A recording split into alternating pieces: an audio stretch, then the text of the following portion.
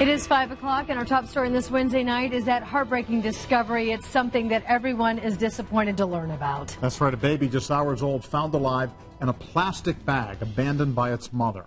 A person walking their dog in Seymour made the troubling discovery yesterday evening. Now, this bag with the baby was just 20 yards from the roadway. Tonight, our Rich Van Wyk says the good news is that newborn is healthy, and police right now are searching for its mother. Seymour police can't remember investigating a case like this. A newborn baby discarded in a plastic bag. The baby's okay. The concern is now for the mom's health.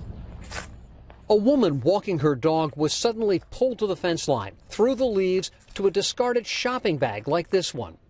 The owner discovered there was some movement inside the bag, picked the bag up and discovered that there was a child inside the bag. The infant, a girl just a few hours old, was rushed to the hospital. She appears to be just fine. Very good. That's the first you've smiled since we started. Yes. Yes. Detective Foster planned to go back to the neighborhood, knock on doors, and look for answers to questions everyone is asking. Right over there in that corner. Jim Phelps lives across the street. How could this happen? How could they do it? Why did they do it?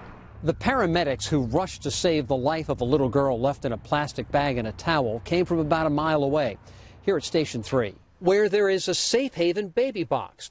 Parents can leave their infant anonymously, knowing the child will be immediately looked after by firefighters. Chief Brad Lucas. I thought about it all night. You know, what do I need to do? Who do I need to call? What do I need to brainstorm to get this awareness out there to the people that need to know that? A man who visited the police station Tuesday afternoon, detectives thought might have information about the baby. The lead was a dead end. Their investigation is now focused on finding the mother. If the mother is found, she could face criminal charges. Right now, though, police say they are most concerned about her well-being.